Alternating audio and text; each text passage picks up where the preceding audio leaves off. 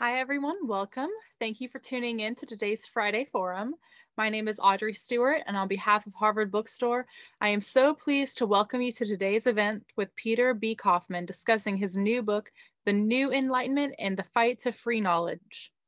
Q&A will be moderated today by Peter Suber. Harvard Bookstore's Friday Forum takes place on Friday afternoons during the academic year as a way to highlight scholarly books in a wide range of fields. Through virtual events like today's, Harvard Bookstore continues to bring authors and their work to our new digital community during this challenging time. Every week we're hosting events here on Zoom, and as always, our event schedule appears on our website at harvard.com/events, where you can also sign up for our email newsletter and browse our shelves from home. Today's discussion will conclude with some time for questions. If you have a question at any time during the talk, go to the Q&A button on your screen, and we'll get through as many as time allows. If you would like to buy a copy of The New Enlightenment and the Fight to Free Knowledge, there will be a link in the chat where you can purchase. All sales through this link support Harvard Bookstore, so thank you, especially during this difficult time for community spaces like your local bookstore. There will also be a link for donation in the chat if you would like to give additional support to Harvard Bookstore. Your purchases and financial contributions make this virtual author series possible, and now more than ever supports the future of a landmark independent bookstore. Thank you so much for tuning in support of our authors and the incredible staff of booksellers at Harvard Bookstore. We sincerely appreciate your support now and always. And finally, as you may have experienced in the virtual gatherings this past year, technical issues may arise. If they do, we'll do our best to resolve them as quickly as we can. Thank you in advance for your patience and understanding. Now, I am very pleased to introduce today's speakers. A writer, teacher, and documentary producer, Peter Kaufman works at MIT Open Learning and Knowledge Future Groups. Previously, he served as the Associate Director of Columbia University's Center for Teaching and Learning and as a consultant to the Library of Congress's National Audiovisual Conservation Center, the largest archive of moving images and recorded sound in the world. He currently serves as a member of the editorial board of the Moving Image and also the editorial advisory board of the Russian Library, an initiative based at Columbia University Press to bring out more Russian literature into English. He is joined today by Peter Suber. Peter is the director of the Harvard Office for Scholarly Communication in the Harvard Library. He is the director of the Harvard Open Access Project in the Berkman Klein Center and senior researcher at Berkman Klein. Today, they are presenting The New Enlightenment and the Fight to Free Knowledge. Today, the giant corporations of our age work to control not only us, but our access to knowledge. These corporations are part of what Peter calls the monsterverse. This book maps out the opportunities to mobilize for the fight ahead of us. With the internet and other means of media production and distribution at hand, knowledge institutions like universities, libraries, museums, and archives have a special responsibility now to counter misinformation, disinformation, and fake news, and especially efforts to control the free flow of information. Michael Scammell says about it, Kaufman's brilliant exposition of the need for an online fifth estate and his ardent support of an online Creative Commons are both timely and convincing. Everyone who draws on the web for research and intellectual inspiration should read this book. And on that note of praise, I'll turn things over to our speakers. Peter, thank you so much for joining us today.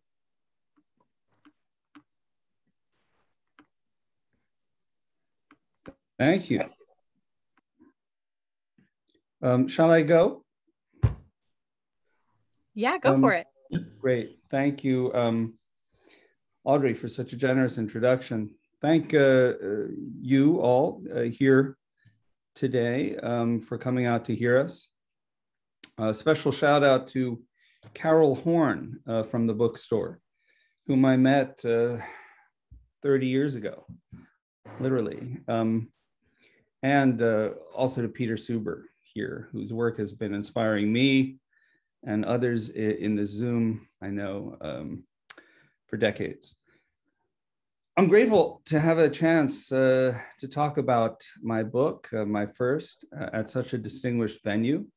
The book begins with torture and ends with a vision of another violent civil war. There's some gun violence in here. There's some beheadings, tanks rolling over people, really something for everyone. Let me make 5 points to help prompt some discussion. First, we are in the middle of, maybe just coming down from, or maybe who knows, with a new Trump social media network heading up again into a peak information disorder right now. It's an epistemic disorder. The health pandemic that we are in today, it's like nothing we've ever seen. The economic and jobs crisis we plunged into, the unhinged political violence we are witnessing in our national and in our state capitals are all a direct function, result of the severe information disorder we find ourselves in today. A result of the fact that lies are everywhere. The big lie about the election, still very much with us, but also thousands of millions of other lies, big and little, big about COVID, the vaccine, inequality, injustice, you name it. Now, just over half the people in the country believe in angels, so it's a tough laboratory we live in. We're trying to do something about this kind of stuff. Just under half the country believes in evolution. Now, about that, when you look around sometimes at some of our political leaders, they may, but anyway, more seriously and egregiously, we're in crisis. We have more than 500,000 people dead here at home because they didn't believe in science, in part. We've caused so much damage here and around the world by circulating and allowing false information to circulate that shame should hang on us from now to the end of time. And you're not born believing this madness. That's like the main point, You're not born believing that white people are superior to anybody else. You're not born a Trump voter or any other kind of voter. You're not born an anti-vaxxer. So these ideas, they come from somewhere, they start somewhere, and they get propagated, sometimes endlessly. Maybe we can do something about it. The second point is, my book makes the point that we've seen this before. The book opens with a guy getting strangled and a guy getting burnt at the stake in an auto da fe. It's the same guy, actually, because he wanted to share real knowledge. The book opens in the 16th century. William Tyndale was his name. And his thing was to translate the Bible so people could read it and hear it in ways that the apparatus of the crown and the apparatus of the church did not want it read, did not want it heard. Worship back then was a little like television now, but television and newspapers and magazines and the web all together once a week. It was like listening to our conversation, this presentation, whatever, today, maybe one or two others, and that's all you had for media representing the outside world for the week. Worship was your media. I'd be here, probably alone back then, standing probably at a pulpit, reading stuff to you from the same book every week. A book that looked like, this, and no other book, just the same book every week. If it were my book, that'd be great for sales, Harvard bookstore, but actually, no, you couldn't have your own copy of this book, the Bible here. You could not buy it, you could not own it, not in the original languages, and especially not in a language like English that you could understand. No, another guy in Tyndale's time gets burnt at the stake also for having the Lord's Prayer in English written on a scrap of paper in his pocket. Anyway, I'd be here reading this giant thing to you, but I would be consistently, systematically lying. It would be like you were watching me, but I were Fox News. The church was like Fox News back then. I would be saying, I'd be reading to you, you have to give money to me, otherwise you won't get to heaven. You have to do this, you have to do penance, when the word in the Bible actually was to repent. You have to do that. You have to engage in charity. You have to give money to the church, when the Greek word actually meant to love. For confess, which is what the church said it wanted, this Tyndale fellow gave us the simpler and more personal and more accurate acknowledge. Tyndale was a genius. Ultimately, his work with the Bible gave the English language as many idioms as Shakespeare gave us. He knew 7 languages: Greek, Latin, Hebrew, Aramaic. He was completely devout. When he's in jail, okay, for 2 years, just about, he converts his jailer and his jailer's family. Anyway, this system of lies and toxic information that he was born into, he would have none of it. So he wades through the Bible from Genesis 1 through Revelation 22, not only owning the thing upon pain of death, not translating the thing upon pain of death, but printing and distributing it upon pain of death. And he worked with all the publishing technologies of his day, connecting personally with book designers, paper suppliers, printers, boat captains, horsemen across 16th century Europe, the YouTubes, the Twitters, the websites back then, to bring the knowledge and the book that contained it into the hands of the people. They chased him down and they killed him for it. Anyway, that's just the opening. That's just the happy opening of this book. The battle of knowledge against ignorance, truth versus lies, is not new. The problem's been around for a long time. The third point is we've been let out of darkness before. The time I like best, the time I move into talking about in chapter 2 was the Enlightenment. It really has kind of left a mark on us that time. Newton's physics, Montesquieu's laws, Linnaeus's taxonomies, Rousseau's political philosophy, the Declaration of Independence, the Declaration of the Rights of Man. And at the heart of it, there was no greater offering to truth and reason, perhaps, than the 22 million word encyclopédie that the French Enlightenment philosophers, 22 million words, started writing, compiling, and offering to the public, publishing in 1750. It's amazing, not just from a content assembly perspective, an effort to gather all the world's knowledge and to print and publish it, but also from a socio-political one, given the powerful forces that were suppressing knowledge and that would get provoked by such an action, and did. The encyclopédie found the state and the church banning at one time or another almost every one of its 72,000 articles, 18,000 pages, and 28 volumes, and invoking 100 ways to forbid its distribution. The act of doing this, to compile all the world's knowledge and pack it into one place that could be published, distributed, shared, was mind-blowing, but so was what was inside. The encyclopédie smoked all the 18th century orthodoxies.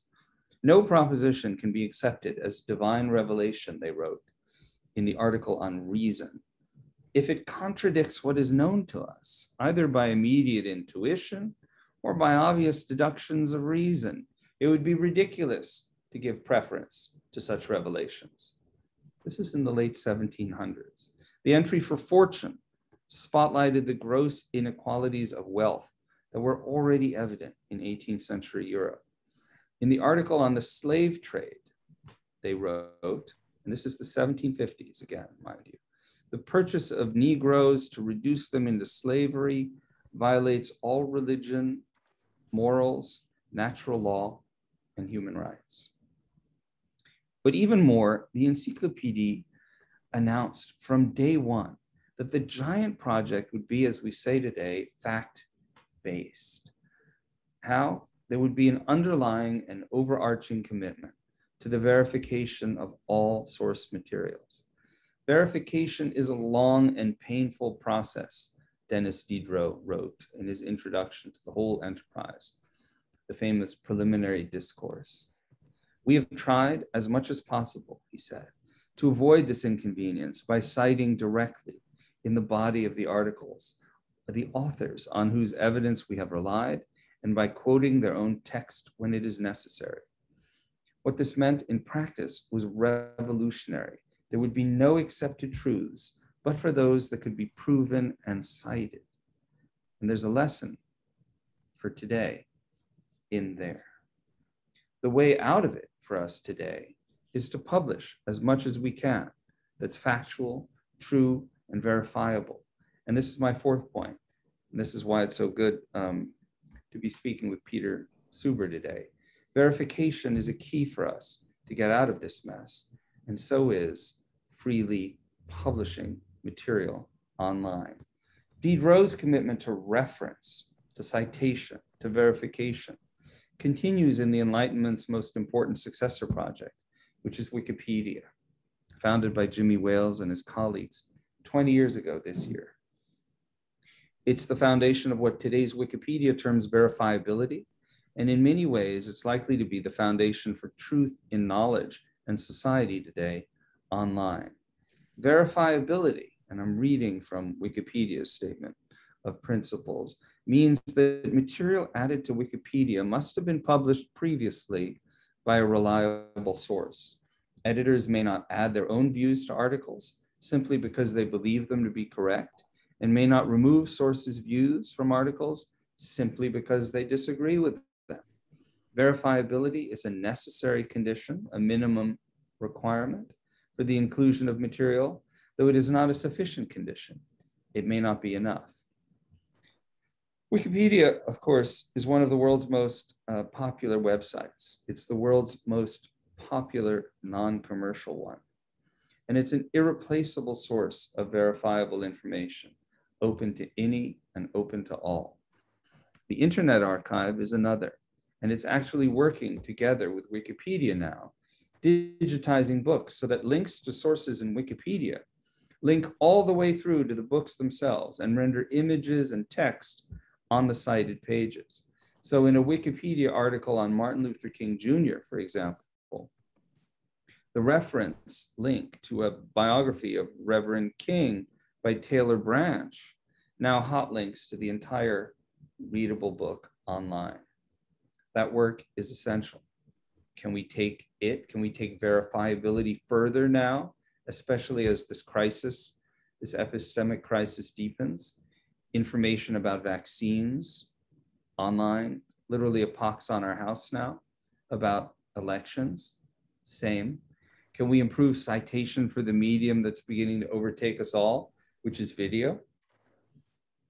Can we make resources on the web fundamentally verifiable? What does a citation look like, sound like in a podcast? These are our tech challenges, and they're super important. Again, why?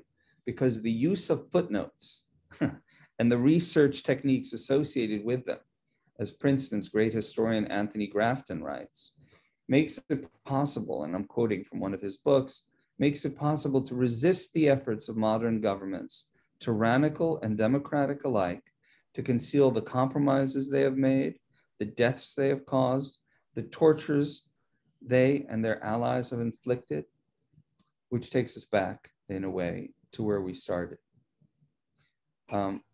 Finally, and talking about this in Cambridge is, of course, again, a special pleasure. We all have a role to play in this. Cambridge, Boston is a place rich in universities, museums, libraries, archives. Consider the things that we possibly can share with one another, the direct objects of what we want to share, a photograph, the image of an artwork, maybe from a museum, a musical score, a piece of music, a manuscript, metadata, an artifact, a museum wall card, a museum catalog, sounds and moving images. Property is the term that we use for it, intellectual property more specifically. And this last point that I want to make is that the copyright law that first came around to describe all this stuff, the statute of Queen Anne, also came around during the Enlightenment.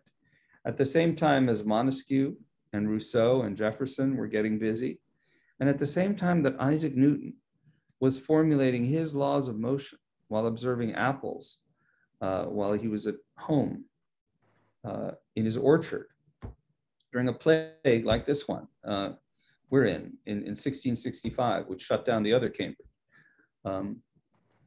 Just as Newton figured out that apples fall to the ground ultimately because of gravity and the laws of motion that he started writing up in the early 1700s, so the people who wrote Queen Anne's Law at the same time, and most of the laws that have followed, recognized that when all is said and done, an idea, a human creation, art, culture, science also fall by their nature, into the public domain.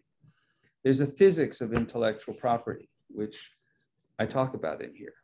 And that should give us some hope that there's a natural order to things, that the state of nature of all the things we curate is ultimately the commons. And sometimes we just have to give it a little push to get it there. So this is a book about power.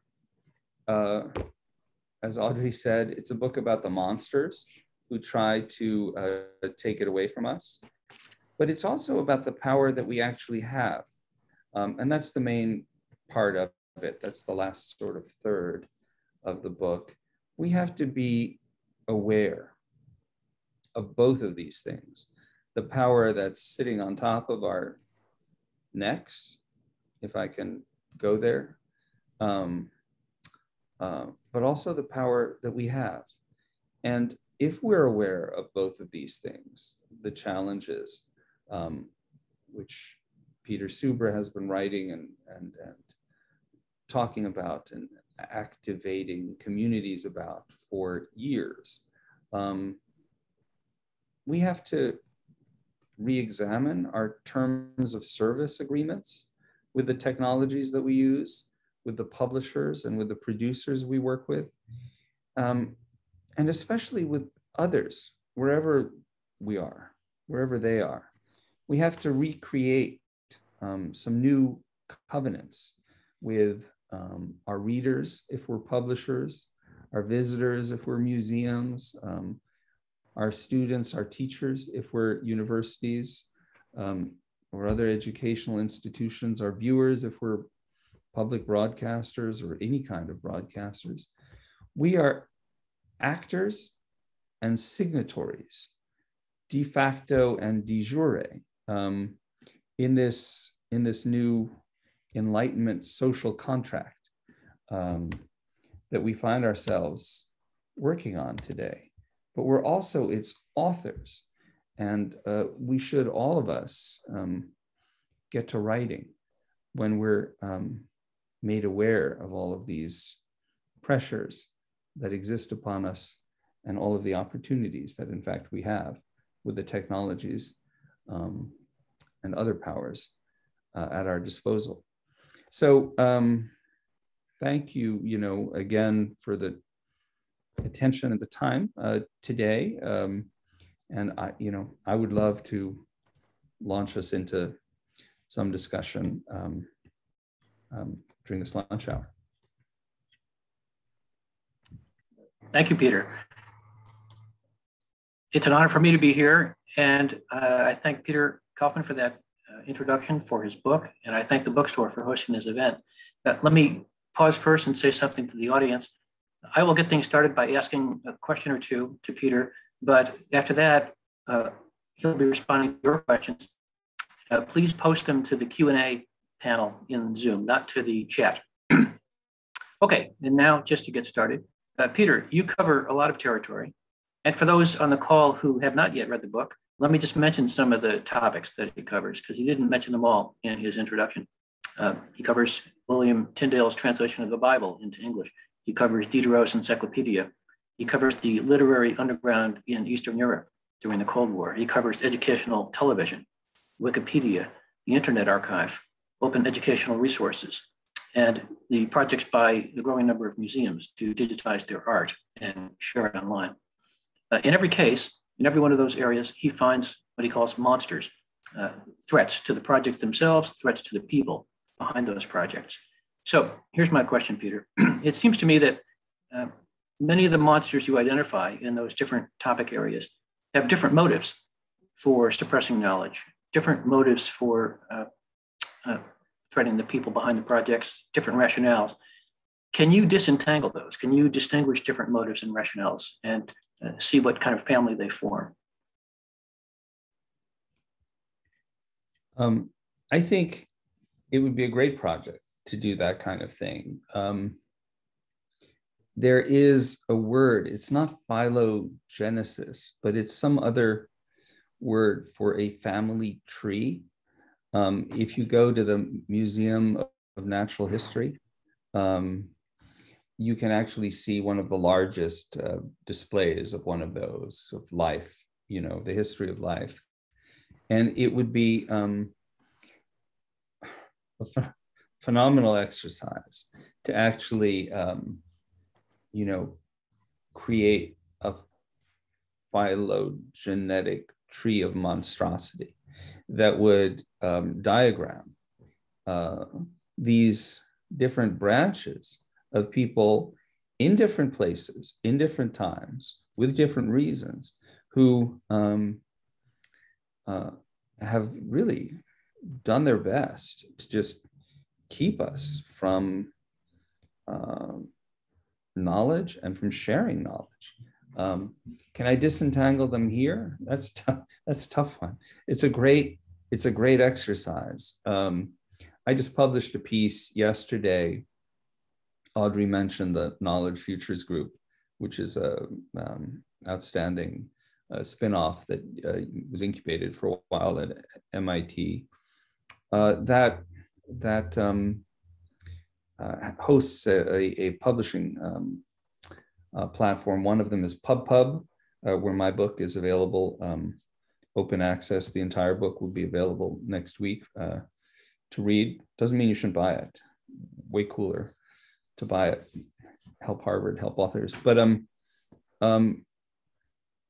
in this piece, which appeared in the Commonplace, which is a sort of sister platform to PubPub, I talk about these new branches of information science that could, you know, exist, maybe riffing off the physics of intellectual property.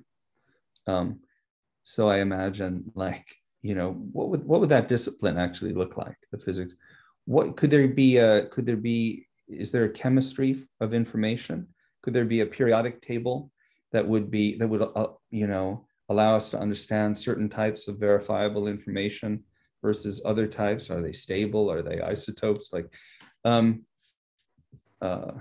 think maybe I've been around too many people at MIT for too long. Like a periodic table for information, and a few other branches I go on about, but I hadn't thought about this one, which is a kind of a family tree of monsters, which I'd love to do, but I don't know that I can.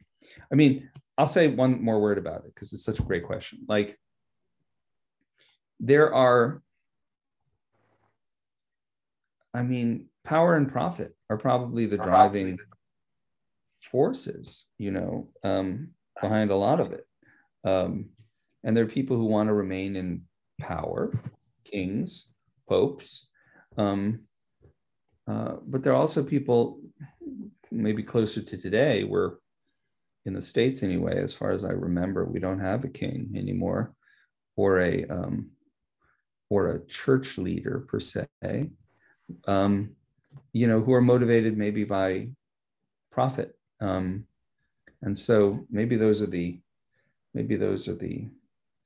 like, yeah, I don't know. I'm trying to design a tree right now, but I can't. By mentioning the possibility of a family tree, you're suggesting that these different motives might be historically related. And that's a very interesting hypothesis. Again, I'd love to see you try to work that through. But some of the motives that you seem to surface in the book are profit and power. Some of them are control, maybe that's another word for power. Some are political intolerance, some are ideological certitude. Some seem to me to be bureaucratically thick, inept regulation, and some seem to be ideological opposition to regulation as such. And offhand, it doesn't look like all of those are historically related, although they might be causally related. And it just raises the question, is there more than one monster? Rather than one monsterverse, one unified enemy of the free circulation of knowledge? Boy, first of all, I'm going to say I look at another great question, and I look forward to turning it back to you to understand your thoughts about it as a longtime professor of philosophy, an activist in this area. But I would say the monsterverse that I speak of is just it's a nifty, kind of basket phrase for all of these. I wrote something else after I finished the book on open culture, where, I've been doing a series, the website Open Culture, which I love, out of Stanford. Shout out to my friend Dan Coleman, who runs it. Where the first piece was thinking about all of these book series that have captured the imagination of children around the world: Harry Potter, The Lord of the Rings, and there always is this kind of heinous, dark, evil that the forces of good are battling against. Half our office at MIT Open Learning is consumed with Star Wars. Star Wars is the same. What a picture! What a series in filmic media. And I think what I'm trying to get at is,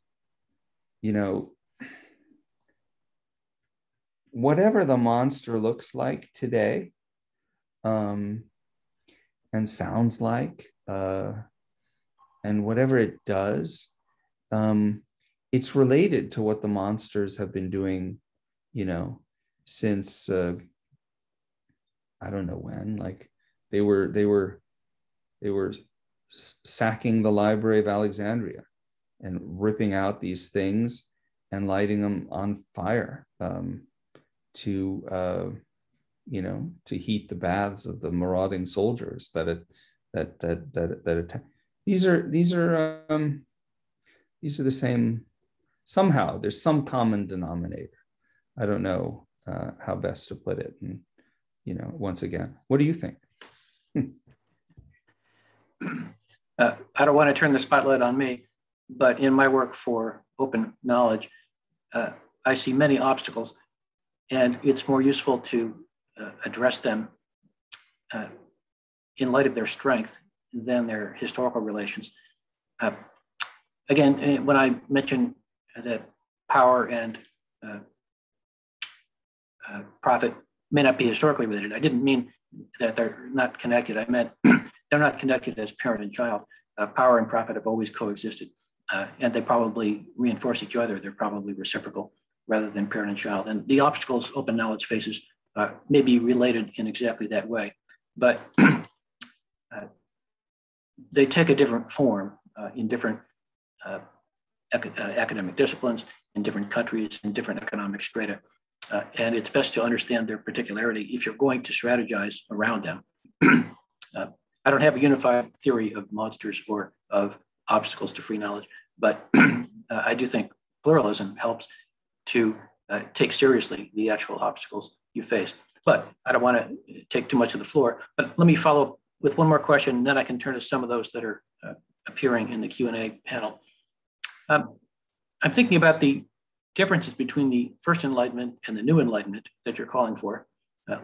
Lots has changed since then, and you close with some goals and principles for bringing about a new Enlightenment, as if you had grounds for hope. And yet, you do talk about efforts in the digital age, the contemporary age, for a new Enlightenment, and you find monsters there too. And certainly power and profit are present today, so they have not disappeared. So What are your grounds for hope if power and profit and the other monsters have not disappeared? So that one comparatively is an easier question for me.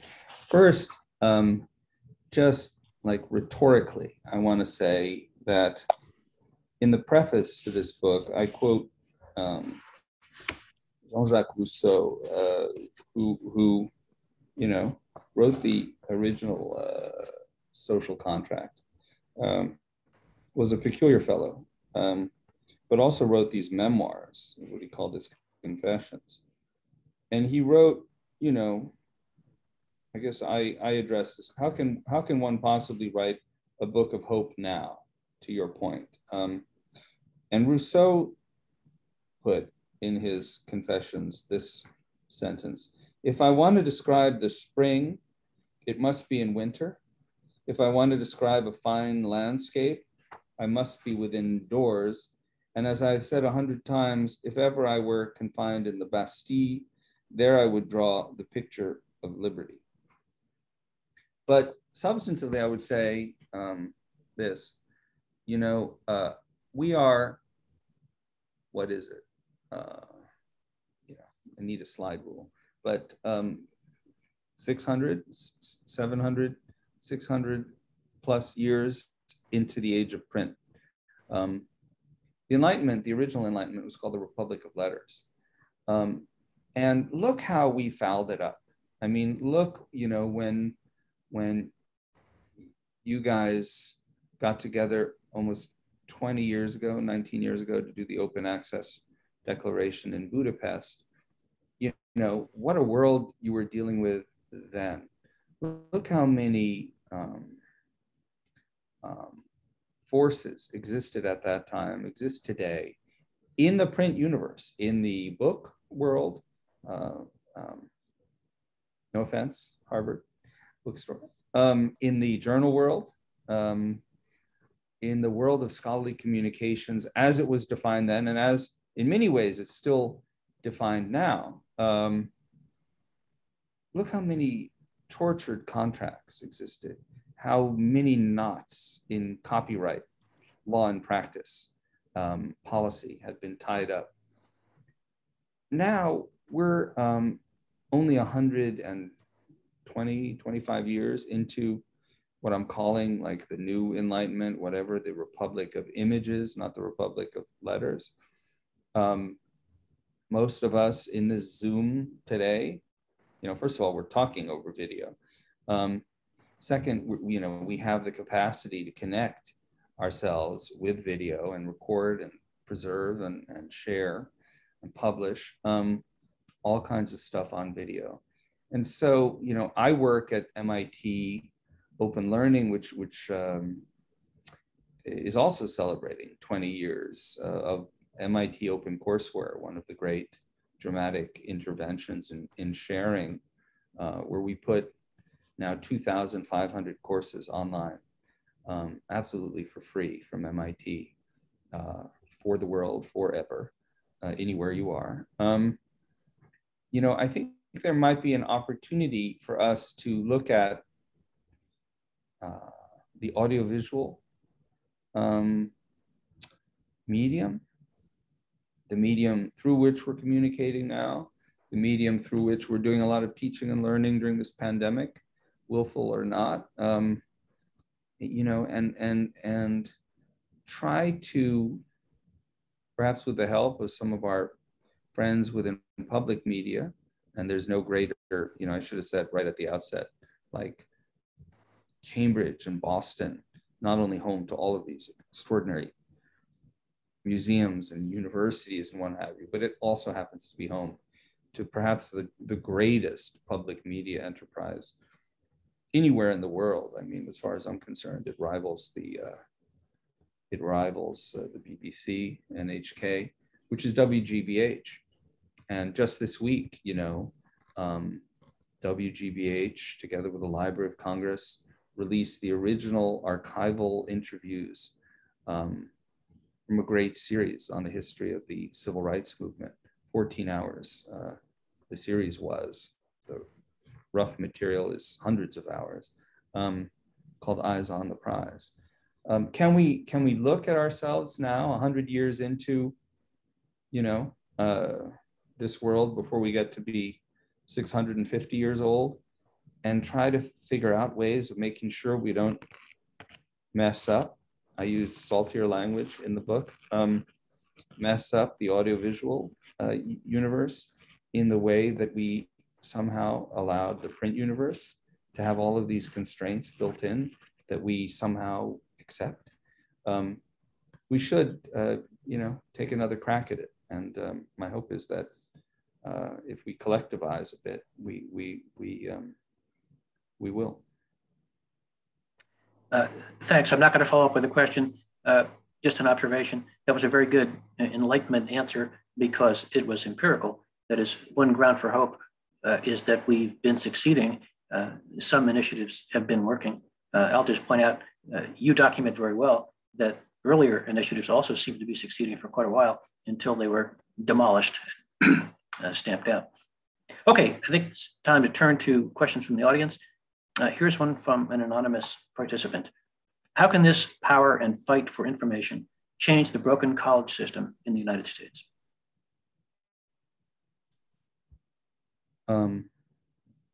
Great question. Yeah, many ways the whole educational system is broken. And I don't know that, the recipes for fixing it are in my book, in this conversation, in all of what we can think of together today alone. But I think if we commit ourselves to sharing the knowledge that comes out of these great institutions, that comes out of institutions that are not as old as Harvard or were founded in the crucible of war, like MIT, that are more recent. If there are ways of more systematically connecting between the institutions that are wealthy and the ones that are not, the ones that are old and the ones that are new, the community colleges that go about educating so many people in ways that when we think of higher education, sometimes, especially in Cambridge, that's a downside, I guess, we don't always talk about. Boy, is there room for improvement. So, if I had one sort of thing to impart, it would be to kind of blow into those conversations, the hope that we were discussing in the very last, part of our conversation, to try and empower us with the knowledge that we should be working toward those goals, that we can work together toward those goals, and that there are opportunities for resources and support.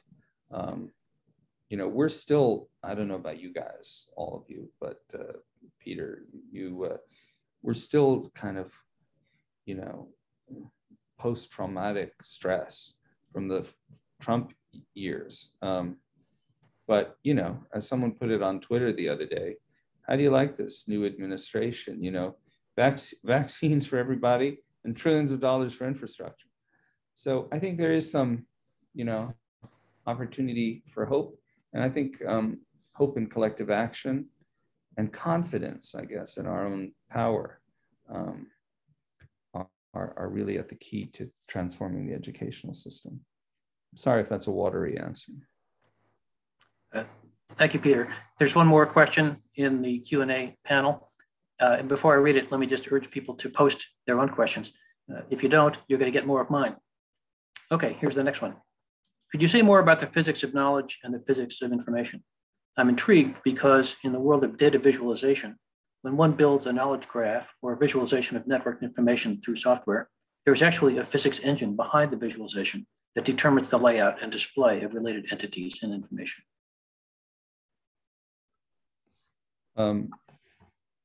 Sure, I can, but I'll tell you, I'd much rather hear from you about that physics engine than prattle on, about some kind of funky metaphor. The book has probably 30 or 40 pages. My book probably has 30 or 40 pages on this physics of intellectual property, give or take. And it involves discussions of information as something that's always in motion. And it is it would be a dream to actually get together with a couple of physicists. There's no shortage of those either in this town. And maybe whoever is asking this question, data visualization, and think about how one could actually map, the physics of information. My main point is that, and it also is a source for hope. So who knew that hope would be such a topic today? But that the destiny of human creativity is really in the commons. That to me is like if it's true, if that's also, possibly empirically accurate, that's a kind of breathtaking concept, that we had actually articulated copyright law with that point in mind. And that in some ways, despite all of the restrictions, the contracts, the agreements in print, in the complex audiovisual content, look at the number of agreements in a rights Bible for a documentary, for example, you'll pass out. If that's really the point of it all, that's kind of mind-blowing. So that all these things like apples on the ground, land there in the commons. The difference being that, or maybe it's the same, because then you dip into biology. I don't know exactly what happens to apples once they get onto the ground. What do they do there? But in the commons anyway, the information becomes shareable, and shareable again forever. So yeah, I'd love to talk about that some more, but hopefully that's the start.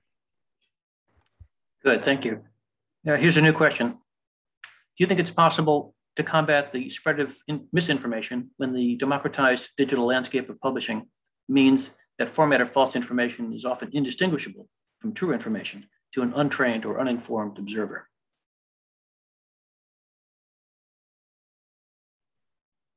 Yeah, it's a great question. I do think it's possible. I not only think it's possible, I think it's our responsibility, whoever we are, scholars, authors, publishers, booksellers, to figure out ways of doing that. And the nub is in the how,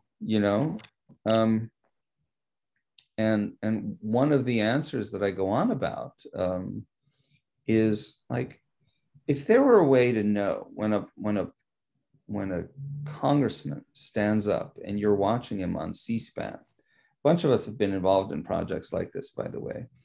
In the same way as, you watch race car drivers going around the track or in their,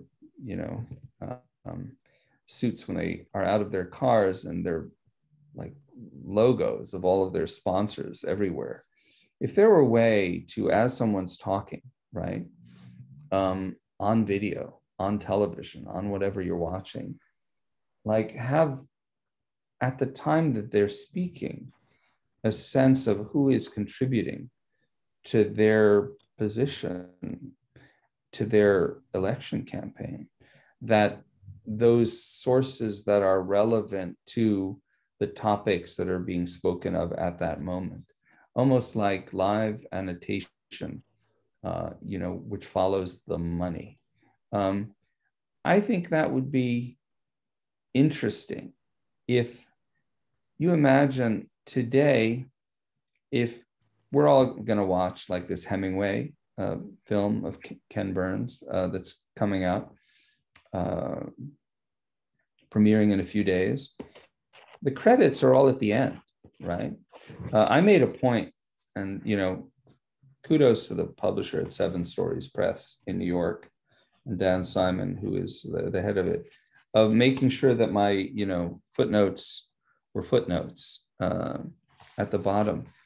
There will be ways 125 years into this medium of audiovisual medium that we're talking over today, to have footnotes appearing at the same time, to have source materials appearing at the same time in audiovisual media, so that you don't have to wait for the end of the movie to see where this was shot, or where this image came from, or where this piece of music or local news footage surfaced out of. And I think we can do a lot more with text today online than we've done. There are all kinds of initiatives, to further this kind of work, but they need to be, they need to be given a few steroids today. Thanks, Peter. We have a new question from Edward Imbier. Do you have any thoughts on how copyright law should be written to be more fair to authors, publishers, and the common good?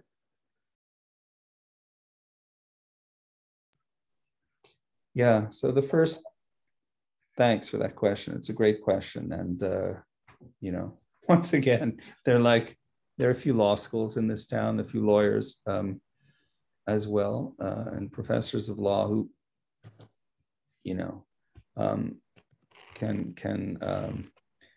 can address this far better than I can. The first book talk that I gave was on the day this book was released 5 weeks ago, at February 23rd, I think it was, at the University of California, Berkeley's Law and Information School, at the invitation of a hero of mine, Pam Samuelson, who teaches copyright law. And, when I was done talking, she was like, so should the First Amendment be rewritten? It's a different talk. And, I'm talking to one of the great, or present anyway, is one of the great scholars of the First Amendment and of law, and copyright law in particular. I'm not sure what the answer is to that question, but I'm pretty sure that the beginnings of the answer lie in reinforcing the point and recognizing it everywhere, that copyright is a great vehicle for generating progress, for generating maybe even power and profit, as good things sometimes, often. But in the end, where, is it ridiculous that, we can't quote a Simon and Garfunkel song in a documentary without jumping through hurdles about it? Or, isn't that part of our common intellectual human heritage? So I don't know. I think we need to kind of underscore the intentions of copyright law and be emboldened by those original visions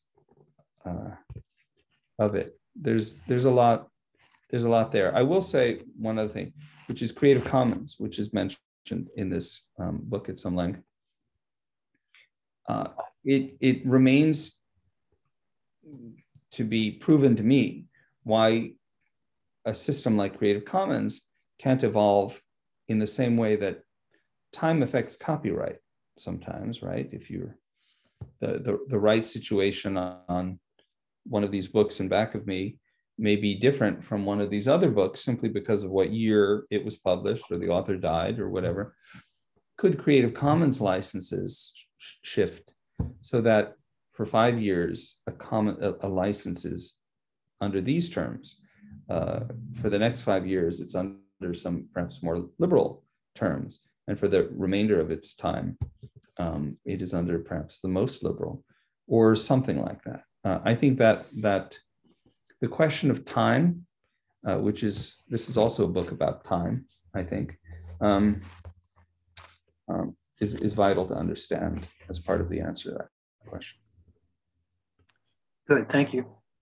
We've only got 4 minutes, and there are no questions in the panel. So here's one from me. And if it takes longer than 4 minutes, feel free to just cut it off. But maybe some people can stay on longer.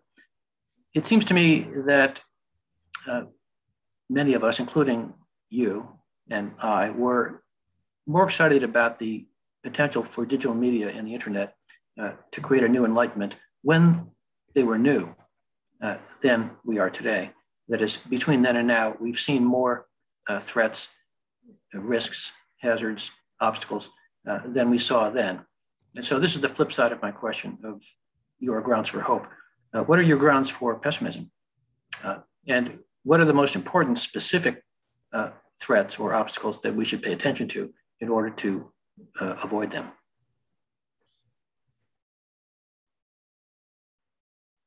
How much time do we have? Grounds for pessimism? Come on. A couple days, yeah. Yeah. I guess the grounds for pessimism that I have that are the most sort of substantial involve, it's super hard to imagine reform of the regulations that have been chiseled away at for 30, 40 years without reform of the political system that in part governs us and governs how regulations are enacted and enforced. And those political systems, and I speak specifically of the second branch of government, like it are corrupt.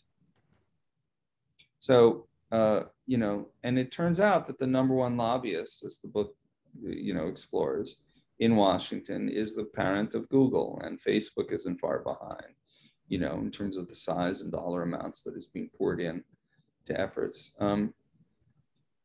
Where are we going to find the people who are unbought, who are, I think that's key. And that's a generational issue. So it also involves considerations of time. It is inconceivable to me that we can engage in the, we talked a little bit about Eastern Europe. There's a whole chapter in here.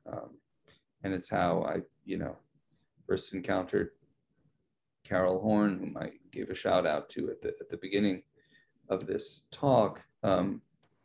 Timothy Garton Ash wrote a lot for the New York Review of Books in the 90s, talked about the system of Eastern Europe, the communist totalitarian regimes put in, as turning what used to be an aquarium, lively and vivacious, into fish soup.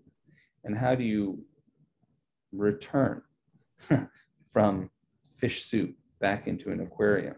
That can't be done overnight. God knows how to do it. It's happening in weird ways over in that part of the world today.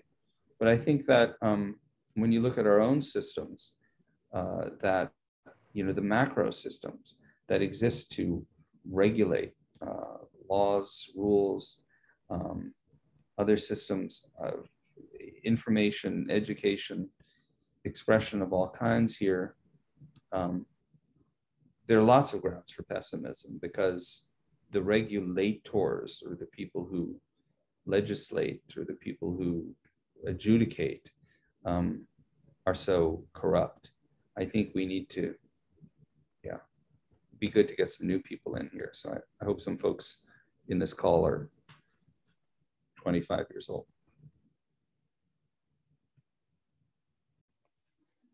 Well, I think that's about all we have time for today, but thank you so much for joining us and having this really impeccable conversation. And thank you for sharing your time. And thank you to everyone at home who's watching today and showing up for authors, publishers, indie bookselling, and our incredible staff. here at Harvard Bookstore. If you would like to support Peter and the bookstore, check out the link in the chat. You can purchase a copy of The New Enlightenment in the Fight to Free Knowledge. We sincerely appreciate your support now and always. From all of us at Harvard Bookstore, be well and have a great rest of your day. Thank you. Thank you so much. Thanks, everybody.